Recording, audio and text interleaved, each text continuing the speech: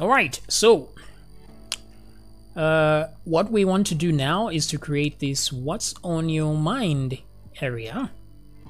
Okay, so now if you can see, the post button is inside this text area, which is not possible. So what we're going to do is a little bit of a cheat. We'll create a div and then we'll put the text area inside that, but then we'll blend the text area and the div's color so that we can see the difference. That way it looks like the post is inside the text area.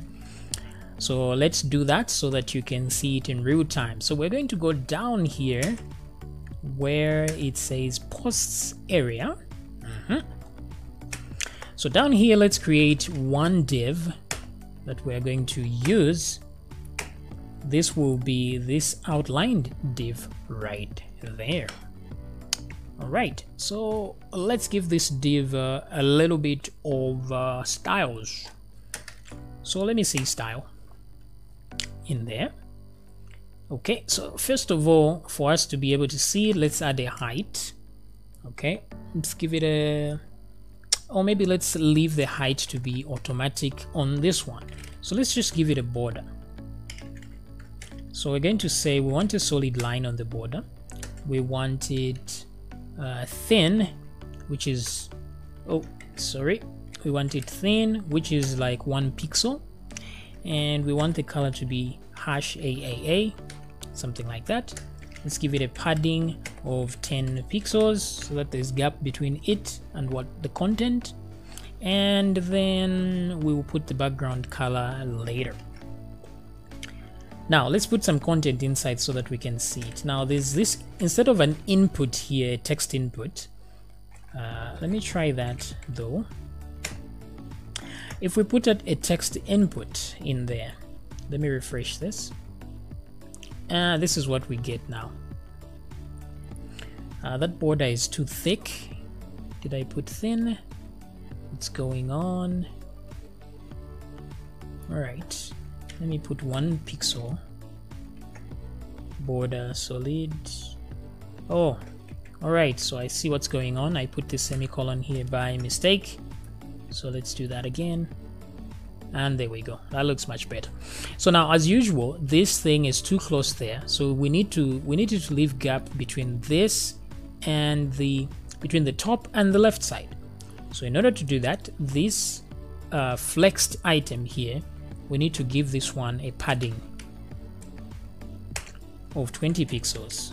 So padding will leave gap between the item and its contents. So when we do that, there we go, we leave a gap. But I don't want the gap to be also on the right. So what I'm going to do is, after that, I'm going to add a padding right to reset it and say 0 pixels. So that on the right, there's 0 pixel padding and we can go all the way. Okay, that's much better. So you see the text area is in here, the input. But what we want is a large text area where we can type paragraphs instead of just one word or so. So instead of using an input, we're going to use what is called a text area. There's something designed specifically for that. So it's called the text area, like that. So if I refresh, I'm going to see that. So this is much better. Now let me give this an ID. Actually, instead of giving it an ID, because this will be the only text area on this page, I can simply style it by going up here, and instead of using a hash this time, I'm just going to write text area and do that. Now the difference here is this: if you put a hash, it's going to look for an ID. If you don't put a hash, just write the name, it's going to look for an actual element, which is a text area. So if I add another text area element, it's going to use the same styles as well. So in order to do that, let's go up here. But before we style it, let's put a placeholder in here. Placeholder, which is going to show what's on your mind, so that we can see the text inside this guy. So there, what's on your mind, so that as we style things, we can see the difference. So let me go up here now and actually style the text area to prepare it for our user. So the first thing we have to do is give it a width. So I'll give it a width of 100% because I want it to stretch to the end, and I don't want a border. I just want it to blend in to the white that I'm going to add. So I'm going to say border none. I'm going to change the font family because for some reason the text area doesn't, or the text box doesn't get the font of the parent div. So I'm just going to tell it again to use Tahoma, and then I'm going to change my font size to 14 pixels in there. And that's it for our text area. So if I do that, you see that that's very nice. But you see there's no gap between the text and the text area itself, but that's fine because all we need to do is make this outer thing, let's make that outer thing white, and then it will look like there's space between the two. So before we do that, let me put a button down here, the post button, like what's there. Okay, so let me go down here and I'm going to say input. Okay, open angle bracket, input. So this one is submit because we're going to be submitting some stuff here. And then let me give it an ID. I'm going to say it's the post button, something like that, post button. So I don't need the name for now, so I can just remove that for now.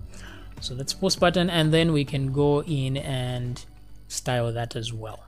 So let me go up here, and but before that, let me refresh and see what we have. It's right here. So let's change a few things. First of all, I want it on the other side. So let me go down here. Now, in order to change what's in there, it's the value. What's written on it, it's a value. So it's post, that's what I want. And then on top of that, post button. So let me style it down here. Hash, since it's an ID we are looking for.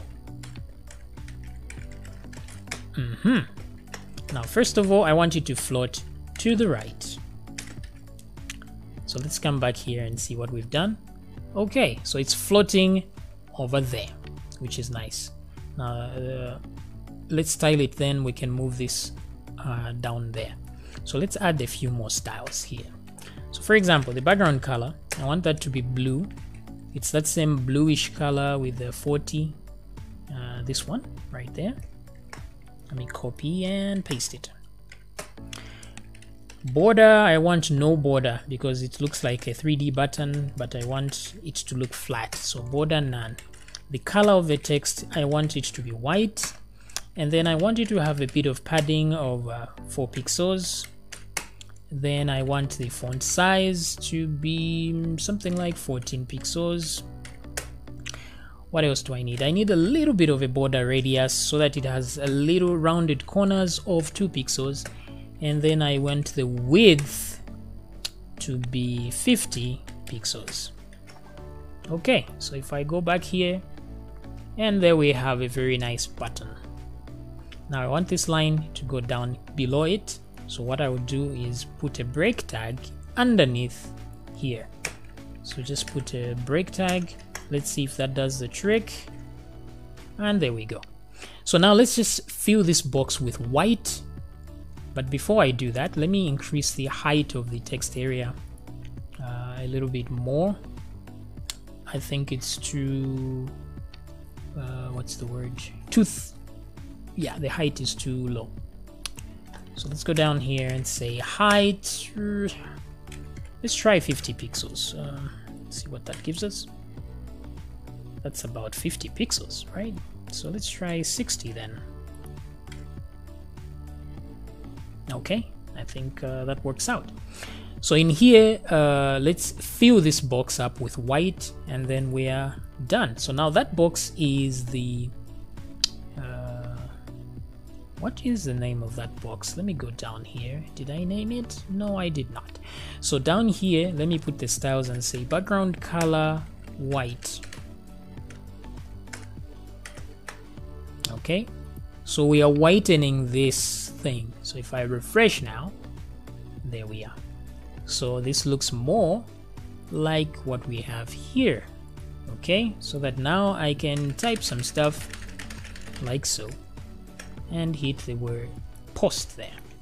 Okay, so far so good. We are done with this part, and next time we're looking at how to add this post area down here. I'll see you in the next video.